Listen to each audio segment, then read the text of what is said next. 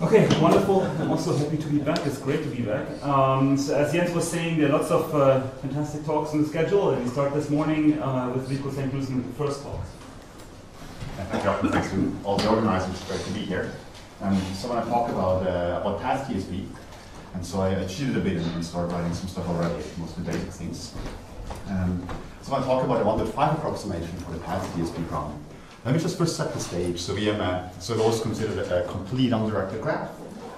Where we have metric lengths, so called edge lengths. We'll talk about shortest paths or shortest joins to signify that it's shortest with respect to the length. And we have a start and end point, that's in T, and they're distinct. So of course, if they're equal with the TSP problem, to some extent, you can think of past TSP as a natural generalization of the TSP problem, where the endpoints don't need to be identical. The task is it's clear. You want to find the shortest SD tour. When I say SD tour, what I mean is a Hamiltonian path from S to T. But of course, because the lengths are metric, you can just as well allow for visiting a vertex more than once. So not really zero vertex precisely once, you can visit them more than once because you can shortcut because they're metric. Good. So think of it as follows. What you actually want to find is, that's also normally the way people think about it in terms of TSP. You want to find a graph that's a subset of the edges that's connected and has the right parities. And parities in the past TSP case means even everywhere except for SMT where you're odd. Of course, in TSP you want to find a variant graph when I think everywhere. So what about approximation? What's known about approximation factors? So it's really just approximation factors for this general metric TSP or past TSP case. There's a lot of exciting work beyond that, of course. We will hear some of that also today. So there is so for TSP, it's a bit quick. There's still the algorithm of Christofides is unbeaten, the 1.5 approximation. There's been improvements for graphic metrics, but or for special types of graphs. But not for general case. That's still the where things stand. For past TSP, it's a bit more complicated. So it turns out that Christofides algorithm can also be applied to past TSP. So Christofides algorithm will choose, I wrote it down here, will choose a spanning tree to connect the graph and then correct the parities. You could just try to correct parities in the sense I explained before for a past TSP case, that you get odd degrees at SMT and everywhere else. So but it turns out that algorithm is not a 1.5 approximation for past TSP, and I will explain to you why that's the case in a second. It's only a 5/3 approximation. That's what we even showed. There's a very nice analysis by Lawrence Woolsey, by the way, which I will briefly explain later on. That is kind of the basis for some of the reasonings coming later on here. Then about 20 years later, Kleinberg and Shmoys made the first breakthrough by showing that one can improve that factor. So that's actually indeed the golden ratio you see here.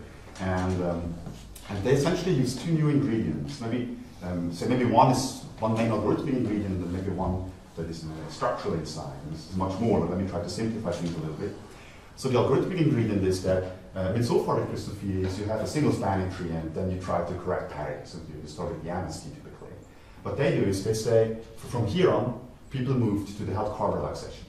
What they did is they first find a point in the Held-Karp relaxation, then they write as a convex combination of spanning trees. Then they try out Christofides algorithm, they apply it to each spanning tree in the convex, it's in the convex decomposition, and just keep the best solution. So it's, people like to call this now, so later adopt the best of many Christofides, because you look at the many spanning trees, take the best one. And that indeed improves on the 5/3. So there's value in not just looking at MST, but looking at a larger set of spanning trees. So Anders gave a very nice analysis that for the precise same algorithm that improves this down to 1.6.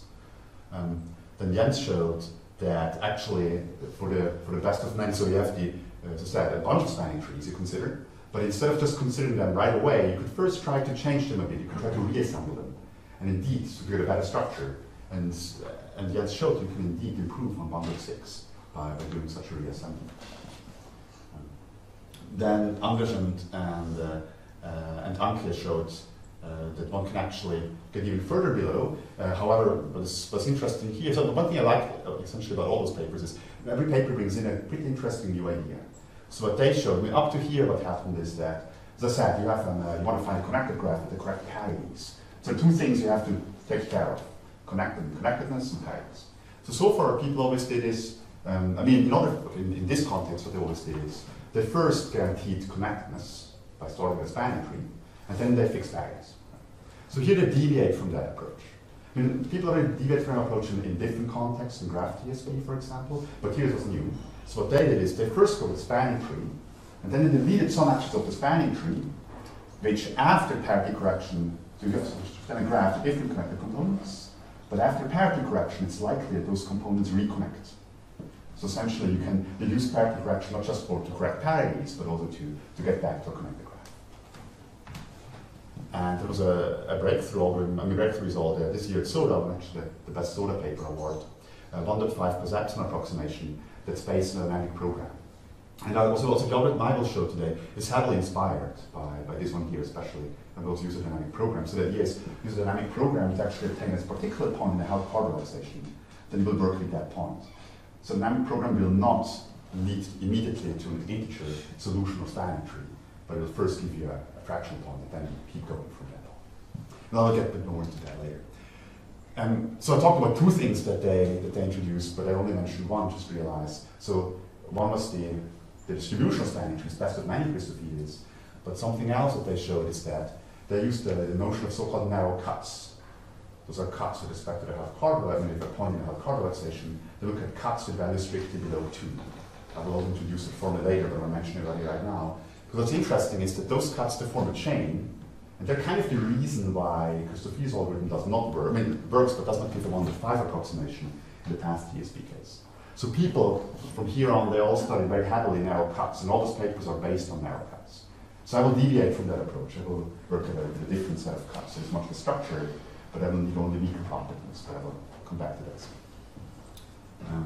Good. And so I will show the 1.5 approximation, so I'm happy that the experts working previously on the field left an epsilon for me, literally. So I think the 1.5, I mean, most of this, maybe a few things I want to highlight about that approximation. I mean, one is just the deviation from narrow cuts, but also one thing that I think is nice is the algorithm is substantially simpler than most of the algorithms you see here. So it's actually, it's not just that we get that factor, but also simplicity is key. Also, as I said, the generalization of TSP, so this now puts those two problems on par. So if you want to make further improvements on path TSP, you have to be Christofides algorithm. That's also kind of nice. It's a natural barrier to indicate at that moment. Good, so much about the intro. So if you have questions at any time, just feel free to interrupt me, please.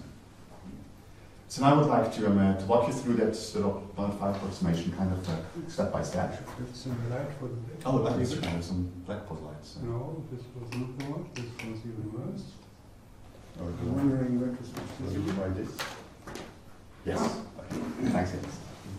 So let's start with Christofides algorithm, because most of urology may know that. But I want to do it for two reasons. I mean, first I want to introduce some basic notation, but also I want to show you, explain to you, I mean, how we try to, because all those algorithms, all the mine is motivated by Christofides algorithm. And actually I will show you you can make that algorithm work in the path TSP setting. You just need to choose, you can find a spanning tree such that Christofides algorithm will give you a 1.5 approximation. And the art is just to find the right spanning tree. Good. So Christofides chooses first, and so this is for TSP, so choose a minimum spanning tree.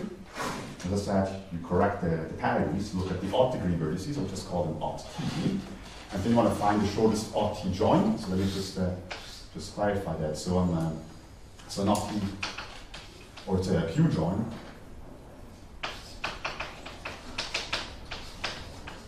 For some set vertices Q with even cardinality.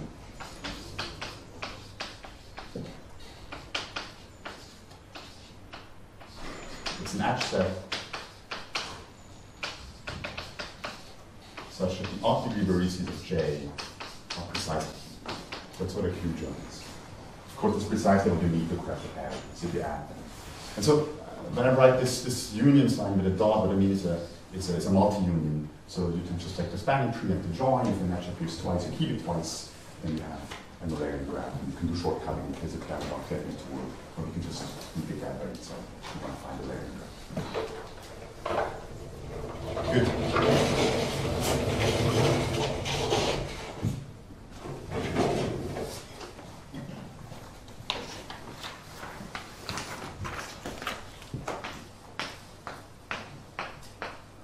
Let's do a quick example.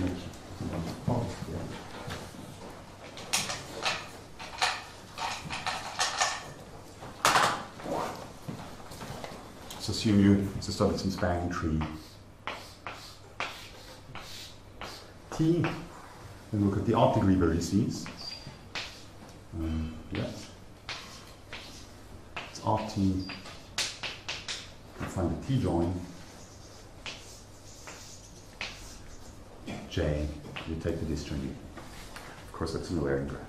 So why is it a 1.5 approximation? So there's a very simple reasoning that's combinatorial. I mean, first, you can easily see that the length of the spanning tree costs no more than opt.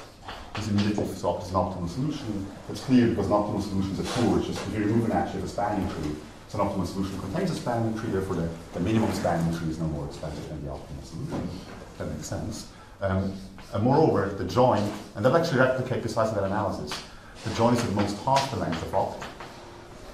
And normally the reasoning you apply here, at least the combinatorial reasoning, is that people look, it's a thought experiment, at the optimal solution, so that is a tour. So that somewhere on there are the opt t vertices away from that tour, maybe, I think that's 6 of them. And now you can simply go along the tour and alternate and just also look at paths between 2 yellow vertices and take them alternatively, so you alternate between. And this will be an opt t join. If you take the complement, it's another opt t join. Therefore, the optimal solution, I mean, any tour can be partitioned into 2 opt t joins. Therefore, the shorter one is the most half opt. And that's the end of the Christofides proof. So that's one way to analyze the algorithm. So it's actually for what I want to do next. It's so this is the reasoning actually fails in the past TSP case. For what I do next, I want to go to the Held-Karp relaxation. Therefore, I would like to briefly replicate Boltz's analysis, and because we need to use many reasonings that are similar to analysis. So, what is Boltz's analysis?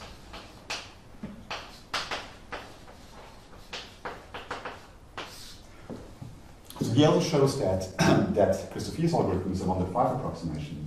But not just with respect to opt, but with respect to the best Held-Karp solution. So this gives me an opportunity to introduce the Held-Karp relaxation. So first introduce it for TSP. So it's points on the edge set, such that the degrees are correct, so degrees should be 2 everywhere. And in every cut, goes one have at least 2 units.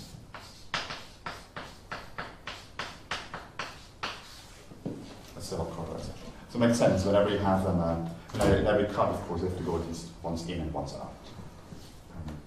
So what Lawrence showed is that for any point, pick any point at Held-Karp relaxation. I mean, you can think of it as the optimal one, as the one that's the shortest.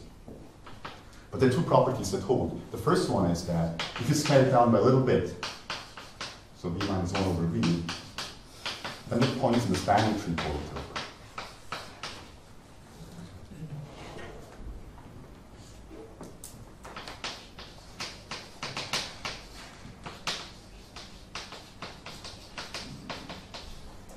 Actually quite a simple exercise, but it's a beautiful property. And the second one is, so this guarantees, so maybe first do the second one too. The second one is that actually the point top of the point is in what I call the dominant. It's the dominant of actually this Q joint orbital for any Q.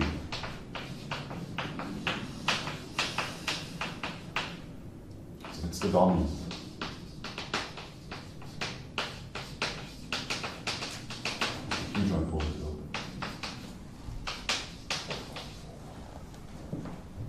So this means that if you have a point, so a point in here is such that if you can decrease some of its components, then it's a convex combination of Q joints. So it turns out that you can decide the correction no matter what the set Q is. So in other words, maybe it's this. So this implies that the length of the shortest spanning tree is no more than the length of this, because that's a point in a spanning tree polytope and short spanning trees is of course the shortest one. So this means I can just write it this way. Actually, no, it's strict inequality if I care about that. And this property also implies that the length of the shortest opt t join is also no more than half the length of y. So no matter So no matter with what point y you start in the Held-Karp relaxation, you have these two properties, so you can just as well start with the optimal solution. That will give you a lower bound on opt, and then you have a 1.5 approximation with respect to opt. But more importantly, that shows you that actually the Held-Karp relaxation has integrality gap of most than 1.5. And that's one of the big open questions, whether the integrality gap is lower, potentially maybe just 4 over 3, which is a lower bound. So this also gives me an opportunity to introduce that dominant of the Q-joint polytope. So I introduced it already, what it means, but there's a very nice description for it, and we also use that later. The dominant can be described as all the points on the edge set, such that if at least one unit in each cut, like that, that would be fine, and then odd intersection with Q. It's kind of natural when you look at the bunch of points. So normally not draw the edges because of a complete graph. So it makes it easier just to think about all edges being present. And let's say those are the vertices of Q. And clearly, if you have a cut that splits this Q set into two odd sets, then any Q joint needs at least one edge crossing. None of the reasonings that you can use in this, for properties like that, and I will briefly repeat it because I need similar reasonings later on, is that you can assume no edge for crossing. But then you have a graph in here, right? An induced subgraph. But then if the handshake, I'm not saying that the number of odd vertices here has to be even. But this violates the fact that the number of odd vertices should be odd. Normally it's the way you would prove that quickly, and that'll prove similar things later on. Good. So far, not that much happened. Now let me go back to path TSP.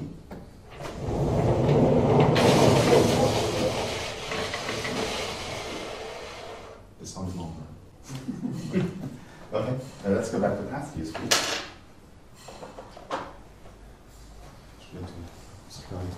Dry. Let's do it. So can we think about what fails in the path TSP case? And here's exactly one point I want to highlight also with Lawrence's analysis, which is that, so the second property, why is it true that for any point in the Held-Karp relaxation, half of it is in the dominant of the Q-joint polytope? This immediately follows from the two descriptions on top, right? The Held-Karp relaxation tells you that you have at least 2 units in each cut, no matter what kind of cut you're looking at. And what the dominant of the Q-joint polytope requires is that only for a subset of the cuts, those that are, like to call them Q off, that means that the property seems actually Q is off. Only for those you need to have at least 1 unit. But of course, the Held-Karp relaxation shows that for each cut you have to take half of it with at least 1 unit. That's also why you have the property that no matter what Q is, you will always get them dominant. Alright, that's going to fail for the path TSP case because the Held-Karp relaxation will look different. Because for SD cuts, you don't need to have two edges crossing them. There are solutions with only 1 edge crossing SD cut.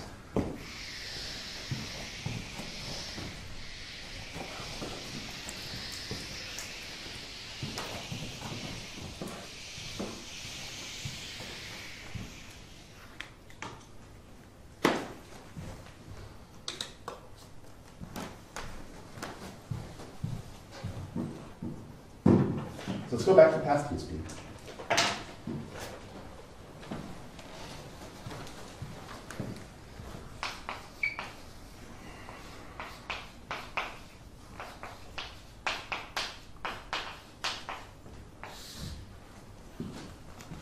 So first let's think about the parity correction. Let's talk about what does it mean to apply Christofides algorithm in path TSP. So the parity correction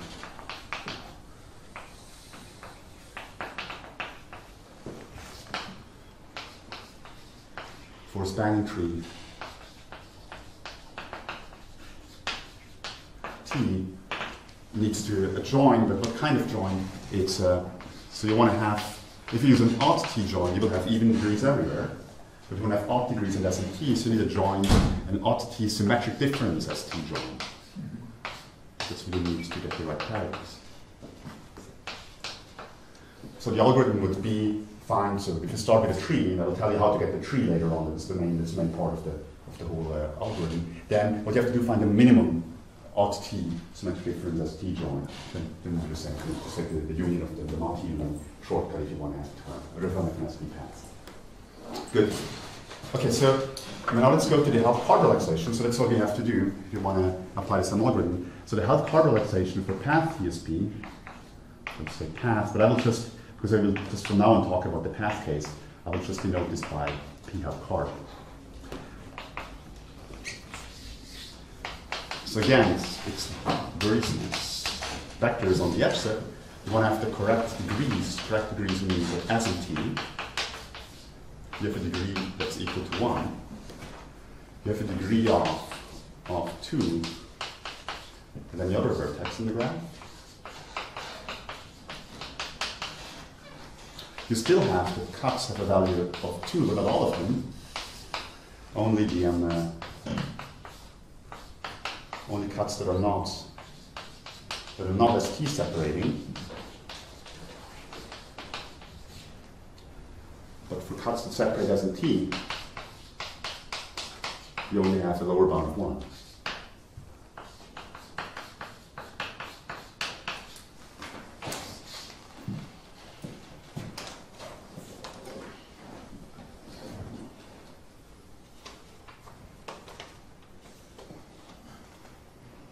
Okay, so now you see why the second property fails, right? And if you will try to just replicate Wolte's analysis, and of course, if some cuts that potentially have a value below 2, if you take off, then they're below 1. So it's also one point where things start to deviate quite substantially from the TSP case, which is the TSP case. So far, when we looked at the T-join at the joint polytope, the dominant of some Q-joint polytope, or odd T-joint polytope, to be precise, we didn't care about odd T because we had enough load on the edges so we could correct parities for no matter what Q is. But now we have to start thinking about that. So in a path TSP case, I'll try to understand. I mean, it's also what the other papers also started doing already since the improvements for path TSP. You have to understand in which cases those bad cuts kick in and how you can avoid that. So that's kind of a key difference between the TSP and path TSP papers. Let me say a few words about what so maybe I would like to call this QT. So the vertices which need parity correction, like they have a tree T for the path TSP case. So let me use a few words about what was done previously because it gives a nice transition to where I want to go. So from now I will denote by X star an optimal solution to the Held-Karp relaxation.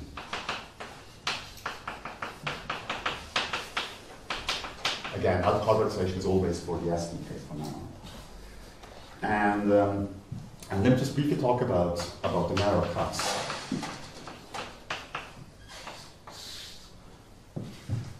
So that's a focus on so-called narrow cuts. So what are narrow cuts? Narrow cuts are those cuts which could potentially lead to issues with the reasoning we talked about before, the point number 2 of Lawrence's analysis. This means those are all the cuts. See, let me this way. First, such that their value is strictly below 2. Because if you had no such cuts, you could just replicate analysis and everything is done. There's nothing to change. And so what they showed, so what this is introduced, is notion introduced by Kleinberg and Shmoys. And what they showed, it's actually very easy to see, but it's, again, very beautiful structural properties, that those narrow cuts, they form a chain. First, it's clear those are ASCII cuts, right? It's the only cuts that could potentially be narrow. But moreover, they form a chain. Because you can see this as follows. I mean, imagine you have 2 narrow cuts that are intersecting. I mean, this gets all this crossing because they're ASCII cuts. So there's this property of the similarity of cut functions, similarity and symmetry, which tells you that the value of the edges crossing here plus the value of edges crossing here is at least the value of edges crossing this area plus the value of edges crossing that area. Right? But in these 2 areas, those are non-SD cuts. So by the Held-Karp relaxation, you'd have at least 2 units crossing here, and at least 2 units crossing here. This means the sum of this and this cut must be at least 4. This is why that's affected both are narrow. Now I'll bring this reasoning later on in a different context, but I think for those who know about combinatorial line crossing, this should be a very quick grasp. Delta of S and delta of T are always narrow cuts, or you consider narrow cuts for sets that are not singletons or even? That's the second here. Delta of S and delta of T. Yeah, I guess they're always narrow cuts. Yes. So there is always a set of narrow cuts. Yeah, exactly. So it's exactly. That's a good point. Yeah, I was. I think I said that exactly. It's true. So don't hope for not having any narrow cuts. It's just not going to happen. Yeah, that's true. Very good. Good. So, but now let's just talk a bit about. So before I keep started with the actual 1.5 approximation, I'll talk about. As I said, one thing that's important is now we have to understand when are those cuts relevant in the dominant of the corresponding QT joint polytope and when not. So let me just write this dominant once more. So you have to correct with respect to the QT joint polytope, the dominant of the QT joint polytope. So my QT was this set of vertices with the wrong padding. So let me just write this out once more. So those are important. What are the cuts you have to care about? So you have to make sure that that's if there's at least one unit for every cut C, right? So I should C intersection QT. Let me write it out this time. That's opt T symmetric difference as T. Is opt. So the question is when do so as I said, I'm very thankful for the correction. So don't hope for not having any narrow cuts, but you could hope that those narrow cuts don't appear here as those cuts here. This is actually a reasonable hope, whereas the other one is, of course, not. So, so let's try to understand when that happens, because that's really key in understanding, I mean, the result I will show next, but also many of the results that have been before my contribution. So when is a cut, so it depends, of course, on the tree. When is a cut, an SD cut, a cut that appears in this description? So it's just a question of parities.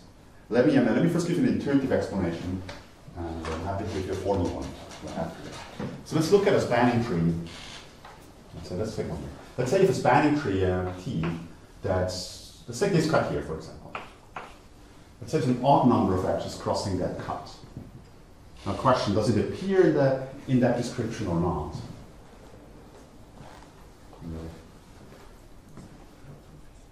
So it just depends on the parity of number of edges crossing the cut. It doesn't matter how the tree looks like on the right hand side or left hand side, just count the number of edges crossing it. But if you believe in this, it just depends on that. Then it's not so hard to guess whether this is a good or bad cut, because I mean a true solution will cross the cut an odd number of times. So this should not need parity correction, because odd is the right parity, right? However, if I have an even number of crossings, so that's the wrong parity, so this only needs parity correction. But if you're a fan of formal reasonings, we can go back to the same reasoning we did up there. What we could say is, so imagine, let's take this, maybe let's take this one, the odd one. So let's remove these three edges and just look at the subgraph over here. So again, now the number of odd degree vertices is even. So handshake once more. So it means the number of odd T vertices here is even. Okay. If you add the edges back, there's an odd degrees flowing in, so the number of odd T vertices will now be odd. Okay. But now you don't care about the odd T vertices, you care about odd T symmetric difference S and T. So the role of S flips, it's even again. So it does not.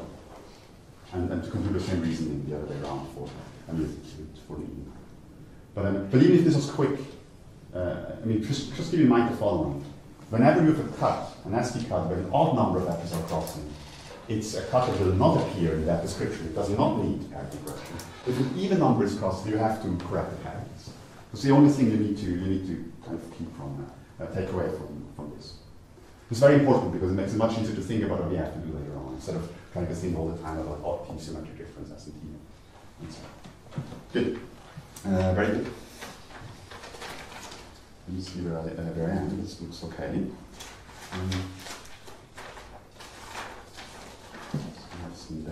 So let me now let me start with the actual algorithm I want to show. So as I said, so what I will do is I will move away from narrow cuts.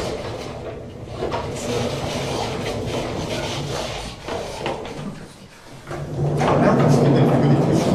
Imagine, maybe I should talk talk a little bit more about narrow cuts, so maybe I have time to do it. So when you imagine you wanted to find our spanning tree that such that you can use x star over 2 as the parity correction vector. So x star is the point that defines the narrow cuts, right? So what you need is you want a spanning tree that is odd. So there's an odd number of vectors in each of those narrow cuts, right? But that is besides the reason we had beforehand. So if you could find a shortest spanning tree with an odd number of vectors in each of the narrow cuts here, then you're done.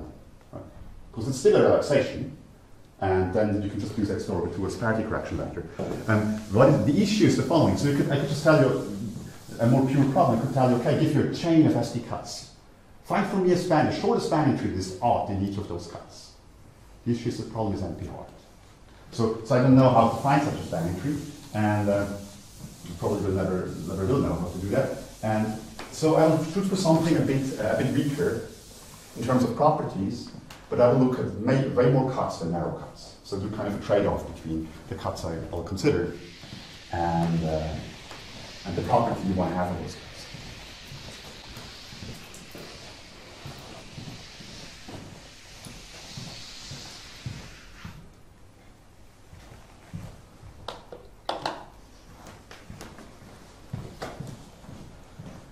And so now I would like to do as follows. So I will first introduce a new notion, then later try to explain to you why that notion, and especially I can prove it as better notion, I will do it, but give 1 to 5 quite quickly.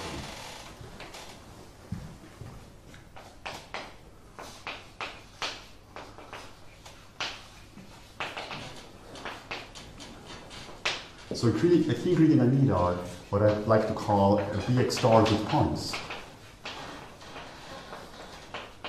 Let me be clear what I mean with that. So I use Bx star for all the cuts. So actually ST cuts, so I can draw the ST cuts such that their value is strict less than 3. So it's like narrow cuts, but I put the bound up to 3 instead of 2. And I want to find a good tree with respect to all of those cuts. So they're not that structured anymore. They can cross each other, so this is not a chain anymore. But it gives me some more flexibility. Because somehow I know that outside of Bx star, x star is a really good parity correction vector. Because its value is 3 and all the other cuts outside there. And so I will then find a new parity correction vector by mixing x star with a different Held-Karp solution. But let's get to that point slowly. So let's first see what I want to achieve. So the only definition I actually write formally to Blackboard. So a point y in the Held-Karp polytope is what I like to call be good. So I introduced the notion for any family of SD cuts.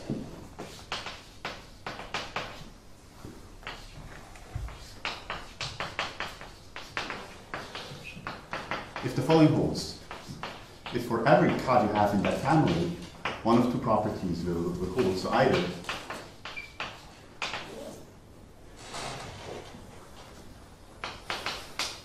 you have a single edge in the cut. So this means, so far, this means a single in a row of 1, but I actually want to have really a single edge, so y is integral on that cut.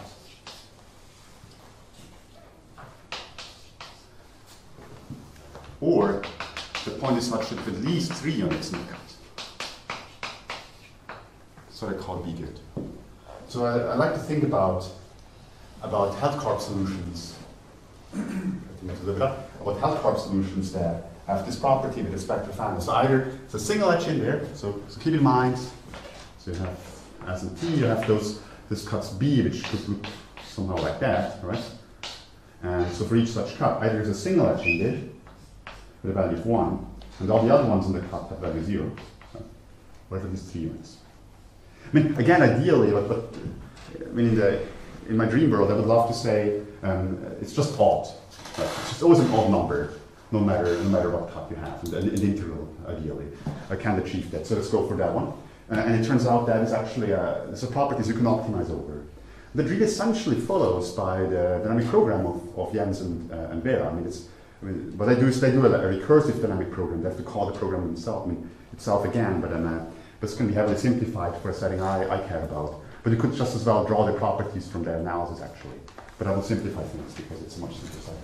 So what I can do is, that's the main theorem, or we call it lemma. So it turns out that you can find shortest Beagle points, the shortest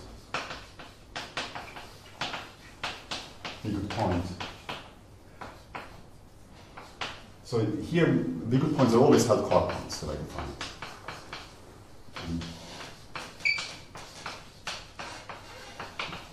Can be found in a time that is polynomial. So I don't really try to optimize experiments. Let me just show you how you can get polynomial time algorithms in the vertices and the cardinality of the family.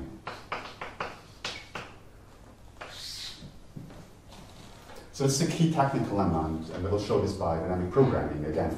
As I said, following this approach by Karger and Jens, essentially, and simplifying it.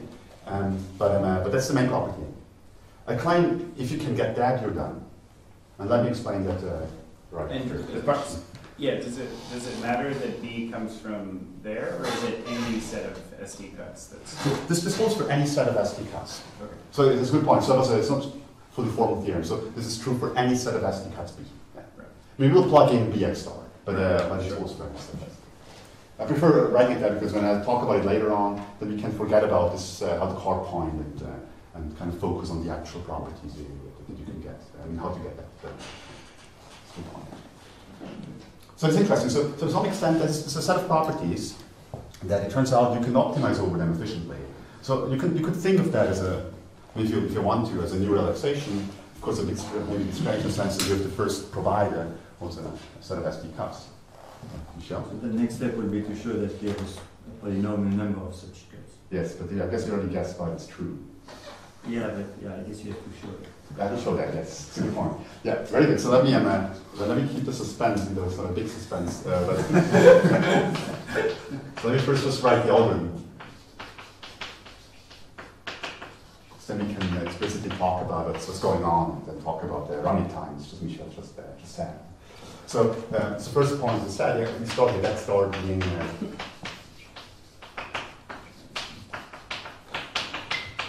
an optimal Held-Karp solution. That's where everything begins. The second step is we invoke the lemma. So compute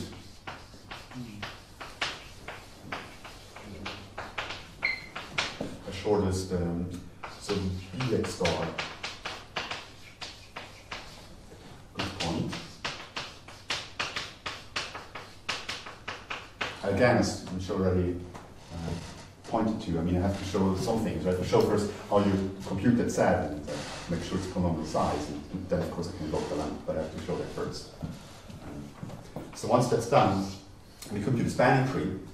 So get a minimum spanning tree T, but not any minimum spanning tree. Get one in the support of Y.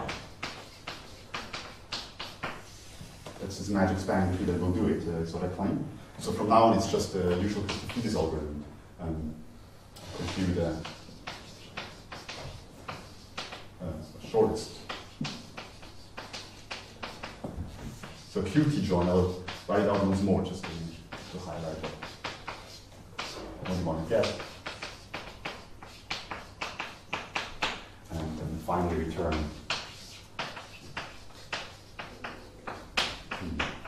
again multi-unit with the join. You can shortcut if you want to. Good. I'll move this up and then we can talk about it. So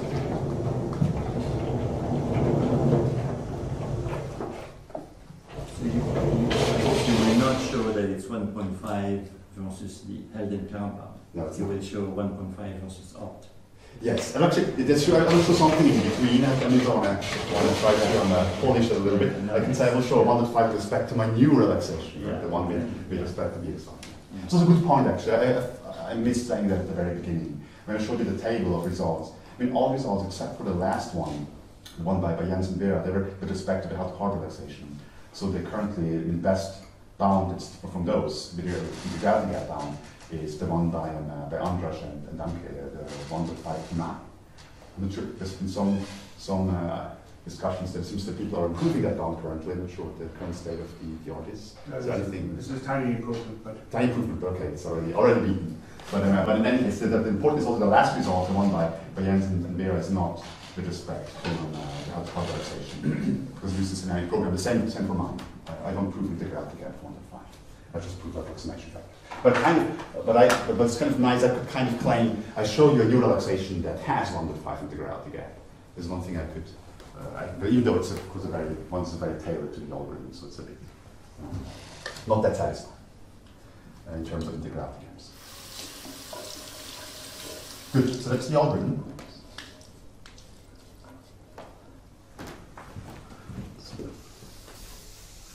Now let's start proving things. So two things to prove. I mean, I have to show that the approximation factor is indeed what I claim. It's indeed 1.5. But also have to first show that it's actually an efficient algorithm. So maybe the first step to check.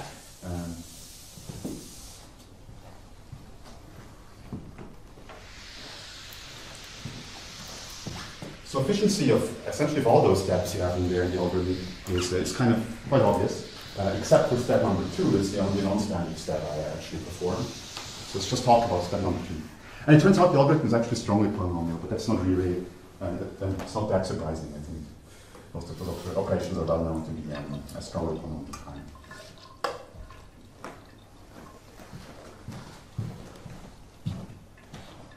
Very good.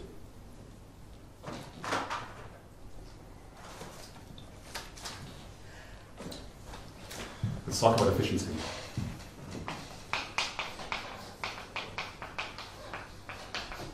So again, for efficiency, I just have to talk about step number 2. So let's talk about how to get that Bx star, this family of SB cuts. And this is a very seminal result by Karger that we can invoke here, which is that if you have, so the min cut value, let me first state, so the min cut value in G with respect to X star is 1, right? Because so X star comes from the Held-Karp relaxation, every cut is a value of at least 1, as we talked about beforehand, the singleton cut S or T they have value 1, so the min cut value is actually 1. Now what Karger has is actually the that almost minimum cuts. There are only many almost minimum cuts. So this follows by Karger. There's a whole sequence of papers. I've just read Karger, who wrote the first such result. There's some strengthenings, but for what I need, I will just do the simple one, which says that the number of cuts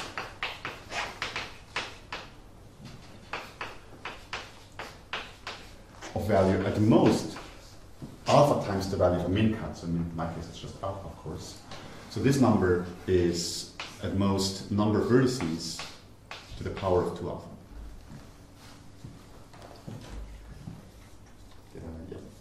For alpha half integer. Yes, for alpha half. Yes, for alpha half integer. Even though wasn't that improved later? Not sure. But yeah, for alpha half integer. I mean, I will use an integer alpha. I think. Yeah. But it's true for alpha half integer. I think it's the original result. Good. So this means that, and of course, the Bx star also cuts a value at most 3. So what you can do is just you can put first at all the cuts of value up to 3. So there are, how many are there? There are most weak to the 6 men. But this can actually also be easily improved. But I will just give you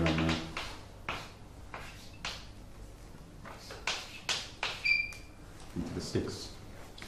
I mean, you can improve that by doing the following. You can also just take your graph, take your point X star, add 1 edge from S to T, give it an artificial one, give it a value of 1.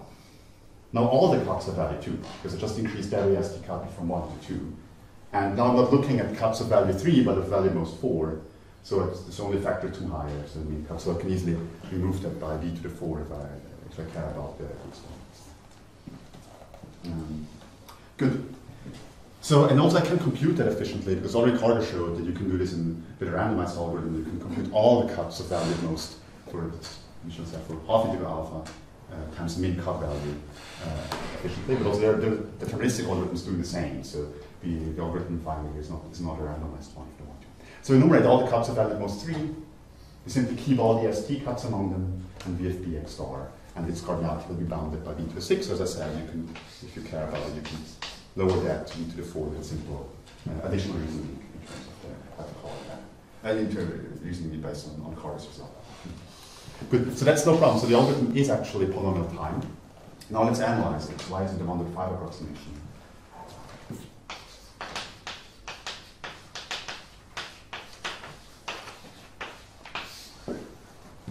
So let's first start with a basic fact. So any ST tour is Bx star good.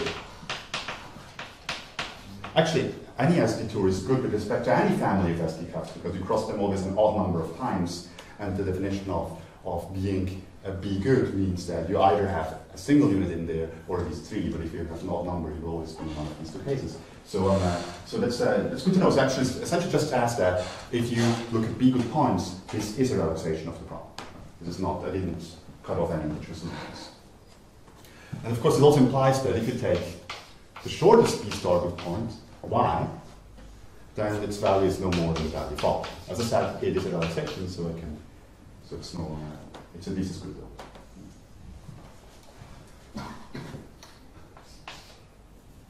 So moreover, a basic fact about the Held-Karp polytope of ST path is that it's contained in the spanning tree polytope.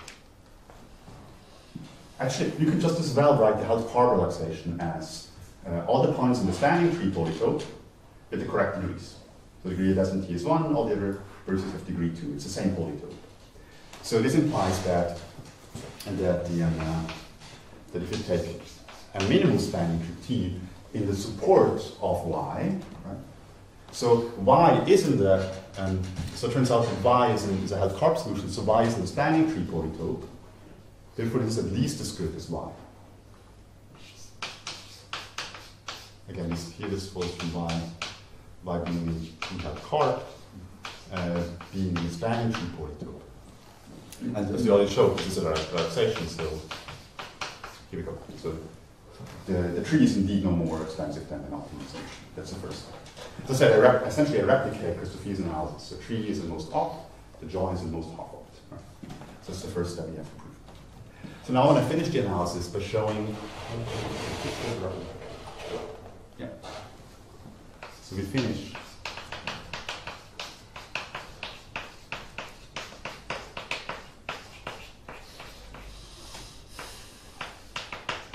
Showing the following, that a quarter of x star plus y is actually in the QT joint, the dominant of the QT joint point.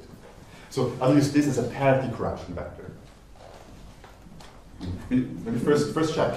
So if I show that, I mean it done because the length of the join, which is a QT join, is of course it's the cheapest one, so it's no more than any point, the length of any point in the dominant. So it's no more than a quarter length of x star, the length of y. But again, x star is a solution to the Held-Karp relaxation. And as the name says it, it's a relaxation, so it's at most the length of alt. And we already said that the length of y is at most the length of alt.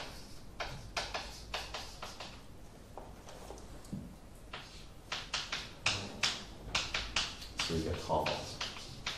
And that will be it. So if we are,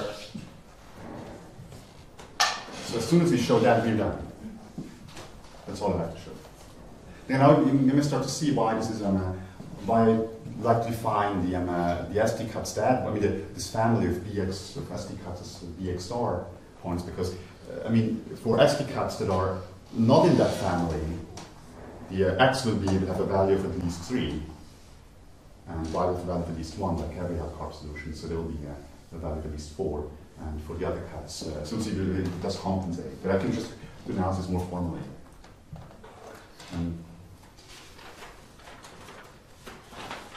So let's do the analysis now. Why is that true, the statement? So I'll prove that box statement. It's true because, so just look at the different cuts. What you have to show, I have to look at the description of the QT joint polytope. So keep in mind, so what is again the dominant of the QT joint polytope? I'll write it once more because now it's important that we keep it in mind. QT joint points on the edges, such that you put at least one unit, but not on any, on all of the cuts, but only on cuts that are that have an odd intersection with QT.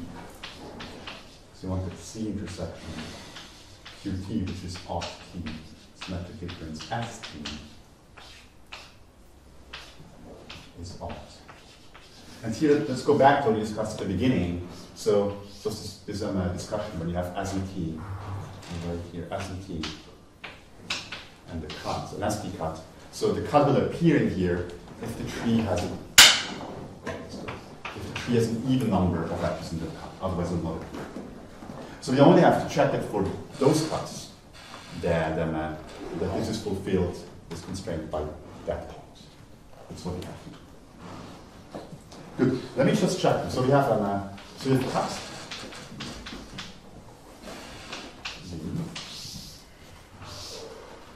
And what I will do is I will look at the value. So we have this point here. So I'll just look at the value. What is the value of x star in the cut? And what's the value of y in that cut? So let's talk about the different types of cuts you will see in that description. So first let's start with non-ST cuts. So it says C is not an ST cut. So if your cut is not an ST cut, then those are both Held-Karp solutions. So that's at least 2 units in each non-ST cut. This gives you a value of 4, and the value of 4 divided by 4 is at least 1 in that cut. So those cuts are fine. So let's talk about ST cuts. So it says C is a cut, C is an ST cut, but it's not in that special family Bx star. But if the cut is not in Bx star, by definition of that family, you have at least 3 units actually of x star value in that cut. And y is always at least 1 unit, so that's 4 as well. That's good. So it remains to consider cuts that are in that family Bx star. So let's say there are 2 types, right? Because it's a B good, y will be a B good point, so y will have one of these 2 properties with respect to that cut. So let's start with the second one, maybe. Let's say C is in the family, and y has at least 3 units. But then it's again immediate, because y is at least 3 units in the cut, and x star is a Held-Karp solution, it's at least 1 unit, so it's again 4. It's good. So now we are left with one type of cut, which is cuts in here, where y has a single unit in there, and of course, and y is integral. Y is 0, 1. But now we get back to the discussion of beforehand. So whenever there's an odd number of edges crossing, the cut will not appear in that description. So it doesn't matter how those cuts look like, because they just don't appear in the description. Okay. So this proves that point is in the QT joint polytope and finishes the proof of the approximation factor. So everything boils down now to proving that lemma. If you prove the lemma, we're done. Okay, there's quite enough, but it's enough time for us to prove that.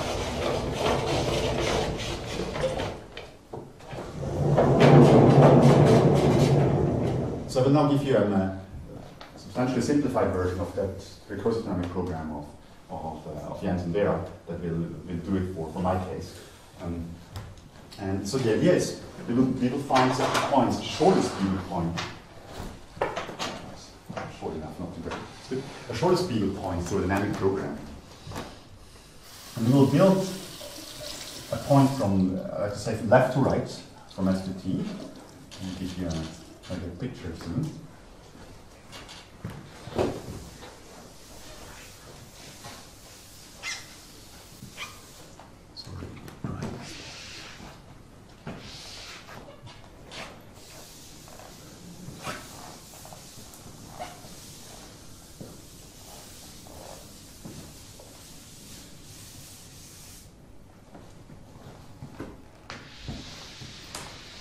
So my goal is really to give enough details, but essentially you should either have seen all the details necessary, or a few gaps, you can fill them in relatively quickly.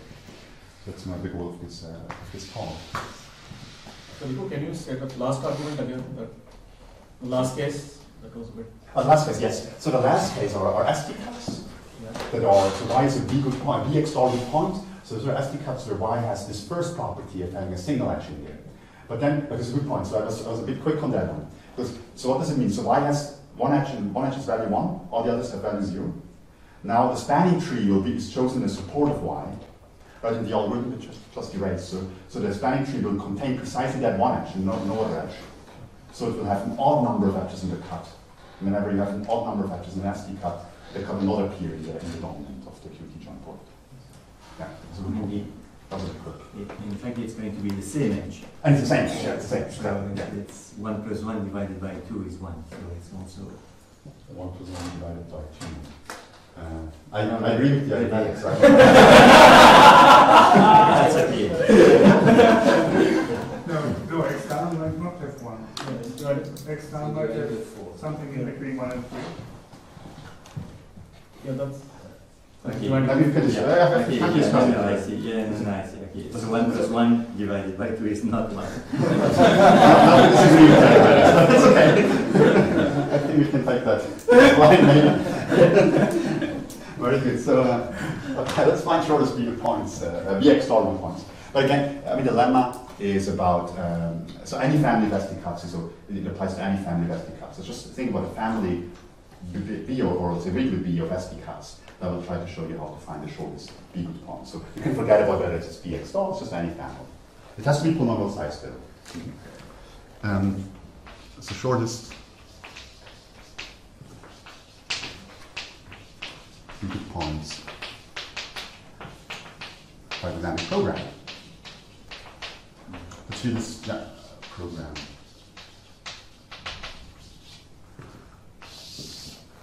Okay. So what's the setting? So we have we revert as a t, right? We said we have SD cuts, and I don't assume any particular structure. I think it's will make my point, I guess. So let's call this B. Now, so what does the dynamic program do? Let me first explain it in words. So we will do is we will so the program tries. So there'll be some cuts. Some of those cuts will be cuts where the think of the optimal solution has a single edge crossing, and some will be cuts where the optimal solution is more than 3 edges crossing. Right? It's always an odd number, so it will not be 2. And so actually, it's not hard to see that the cuts where a single edge is crossing, so or the optimal, you can say optimal solution, but you can also say the shortest B good point. Sorry, let's say the shortest B good point Y. There will be some cuts that it's a B good point. Let's talk about B good points. So it's a B good point. So there's some cuts, and it's precisely one edge crossing for the shortest B good point. Right? It will be in this definition of B good, the first case of the definition of B good, and somewhere at least 3 units will be crossing. Right? So that's what I should reason about that. I should not talk about optics. Right? And so it's not hard to see that the cuts, if you think about the shortest, so thought experiment, think about the shortest B good point, so the cuts where precisely one edge is crossing, those cuts, they will form a chain. I mean, this follows already by the reasoning of Kleinberg and Shmoys that narrow cuts form a chain. So this is, but it can also do it combinatorially. I mean, it's even much easier in this case because you have just a single edge. There's no single integral. So we try to figure out in which cuts. I mean, here I'm really just retelling the story of Jens and Vera. In which cuts do you have precisely one edge? And we try to guess those cuts. So think of it as follows. I mean, obviously, this will be such a cut, right? Because if you rebound, fix that in.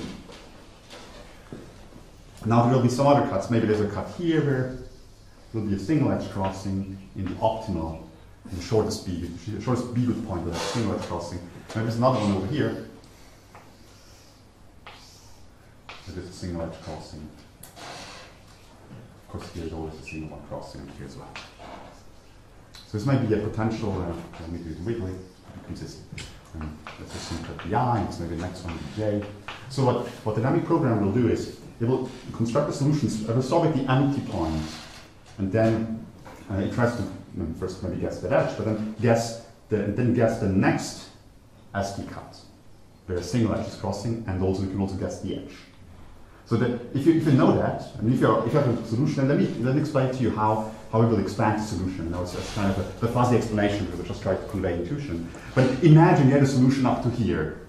What does it mean to have a solution up to here? You know there's a single edge crossing, So this must be a Held-Karp solution on this side of the graph, where I'm, let's call this Vi, and this is Ui, this will be Vj and Uj.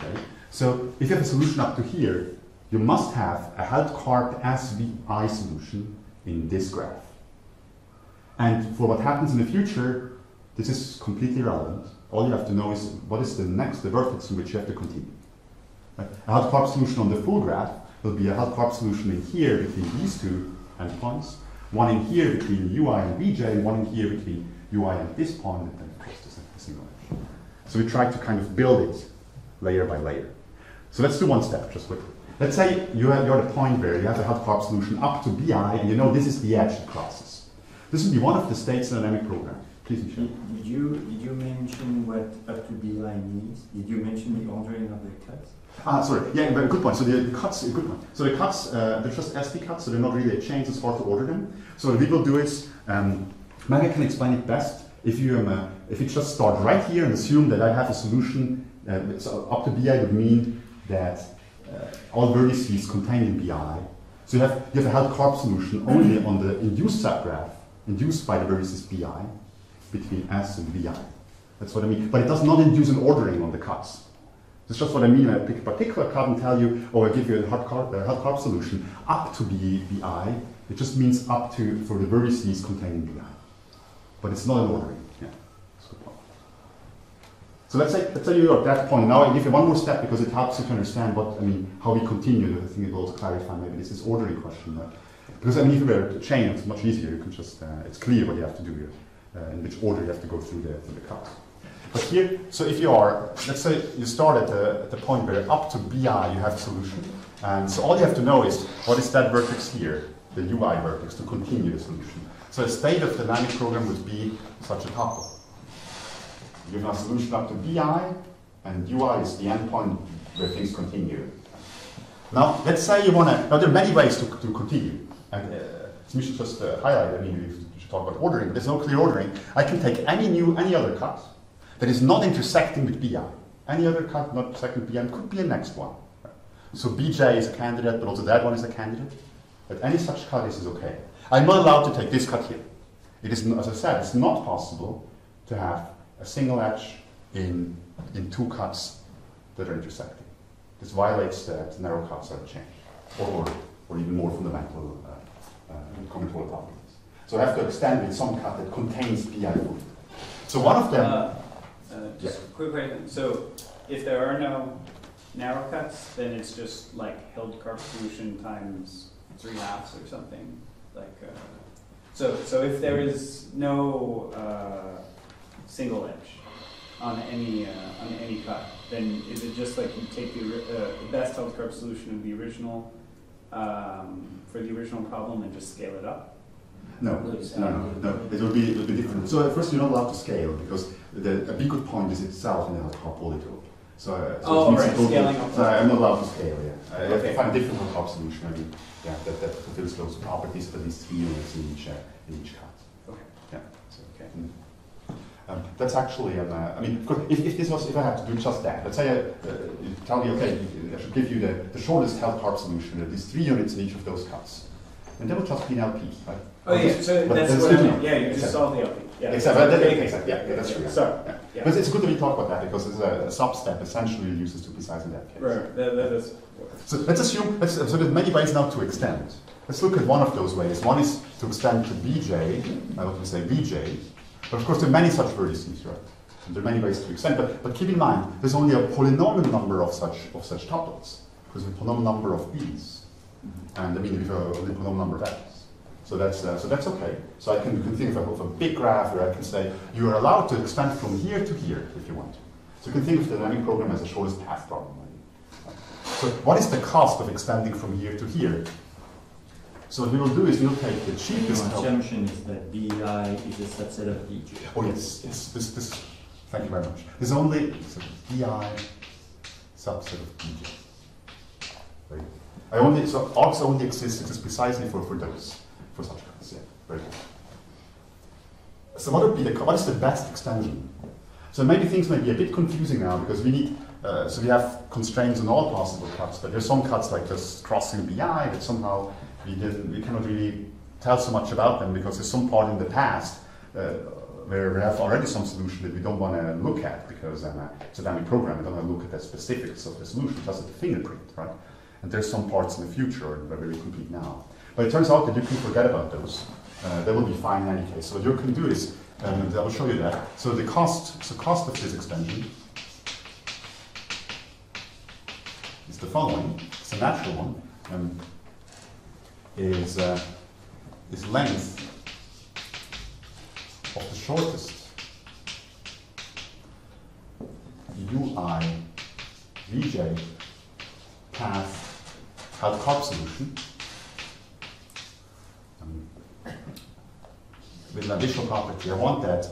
So what I will require is, so I look at the Held-Karp solution, at the Held-Karp polytope only for this induced subgraph. Held-Karp solution. So this means I'm a Karp solution in. So in the graph G, the induced subgraph of G induced by Bj without Bi. But I want to have one additional property. So I want to require that in each of those cuts, the cuts that are contained, that form a chain with Bi and Pj, you have at least 3 edges. Okay. I mean, this is also I have to give proper credit. That's really the approach of Jens and Vera so far. So you want the requirement that your solution, let's say path solution, let's call this Z. You want the Z has a value of at least 3 for each cut. So strictly speaking, the cut should contain Bi union UI. It should be containing Bj without Bj. For each such cut, you require, just look at take the Held-Karp polytope here, and you add those constraints.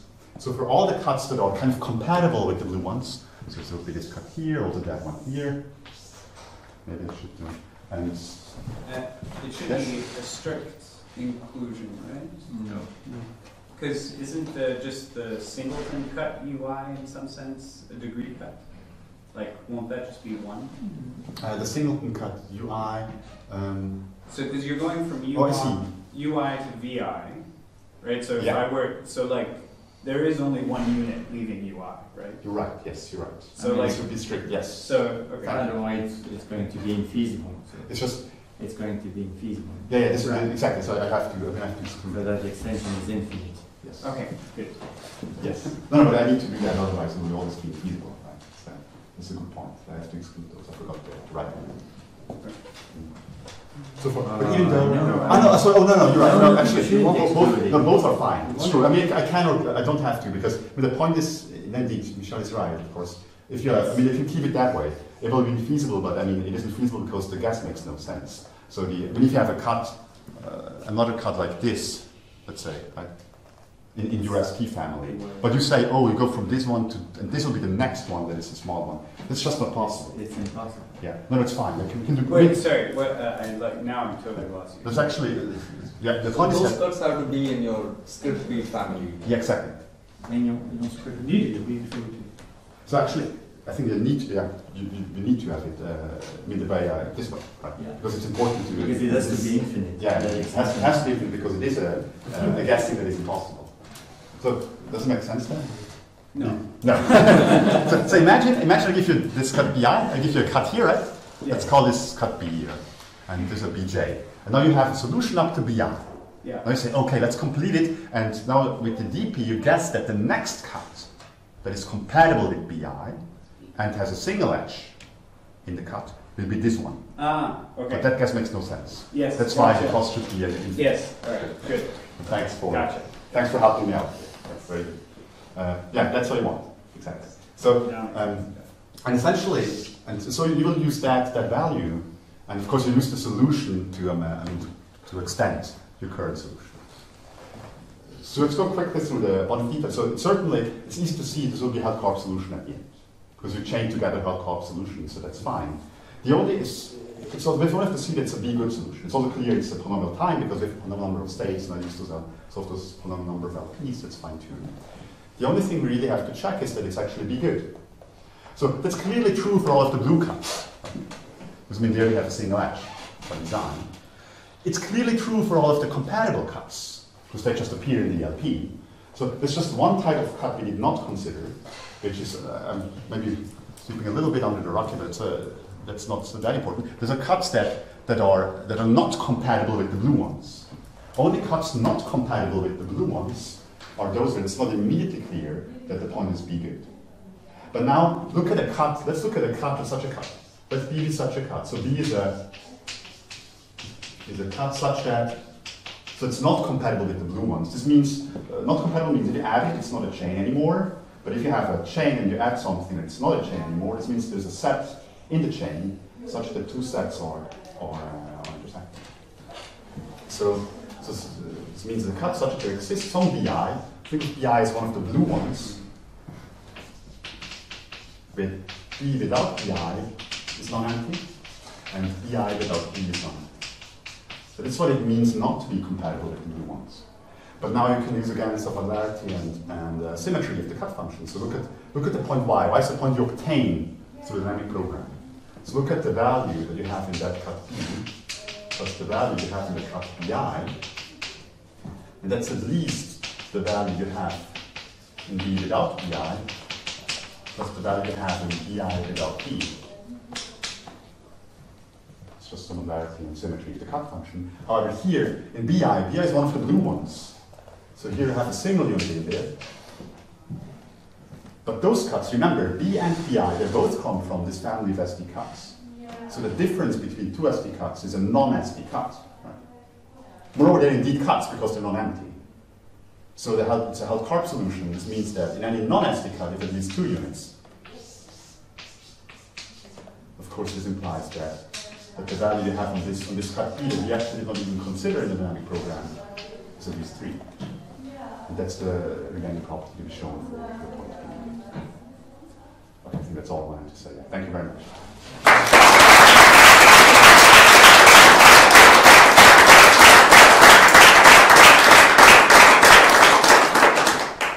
Thank you. Any questions? You can ask. Okay. Do you know an example or a family example of deviates in the X star and the Y? Can say it again? Do you know an example where you have a big gap between X star and Y, where Y increases in this practice? So maybe we do a lot of things. So you just to get some nice examples, but we don't know all that. So what is the program LP that you can write which is teaching you 1.5? So it would be, one way to get one is 1.5-approximation is to take the Held-Karp, take those SD cuts, find the shortest equal point for that family, and that one will be 1.5 against that. So it's kind of the What's the representation of the polynomial? Excellent question. I like this question very nice. So what is the representation of the polytope? So it turns out the relaxation I use, I talk about 3 points, but there is essentially, that's why I use the DP, right? It turns out that we want to have a gap. We want to have that for any cut, SD cut, either with one edge in there, or at least 3 units. Essentially, we want to move away from 2 for the value of 2. So this is actually one could say maybe non-convex relaxation. And of course, you can always define the convex hull, but the problem is there could potentially be integer points in there that are, that don't have the property I want, right? Because you could have a convex combination of 2 good points that have suddenly maybe 2 edges in some cut, or 2 units. So it's kind of, kind of depends what you think of when you think about relaxation. So it is, you can think of the convex hull of those points, but they have to watch out because the property of p-goodness is essentially creating a gap between 2 values. So it's a bit of not very natural in terms of convex relaxation. Well, again, if you're taking the minimum, if you're taking like the shortest point in that relaxation, it should always be a vertex. As long as it's uniquely defined. Yeah, I agree. You can always take the convex hull and adopt I agree. You can always do that, yeah. But it's the same problem we always have with taking convex hulls, that you don't know what the convex solutions and integer points look like. You're right. Actually, I think that would make sense. In terms of the number of cuts, so you said n to the 4. Yeah. Can you improve that to more than that? can you show in Q actually? I'm not sure, I never tried hard. I mean, those results that you can, I mean, it's, the stronger versions of Karger's theorem where you can round down the exponents. Yeah, I mean, it's especially because you have all these cuts of value too. So, yeah. Because, I mean, like for example, if you want to take a cycle, yeah. Indeed you have n to the 4 cuts of value within twice. However, when you fix an edge, I see. so you only have 3 possibilities from the other 3 edges, because you fix the SD edge. I see. That's a very good point. Yes. So that would show only in Q. That's a good. I didn't think about that. But that makes a lot of sense. Even though you have equal, I mean, first there is a difference between less or equal to 2 and less or equal to 3 and whatever, less or equal to something, and strictly less than. Yeah, you have to watch out because this is rounded version, but I mean, if you need a constant gap. I don't have a constant gap. Yeah. But that's a good point. I have to think about that. Didn't try to talk to myself, but it's a very good point. Yeah. Reading away the break, right? Yeah. More questions? Okay, let's thank Rico again.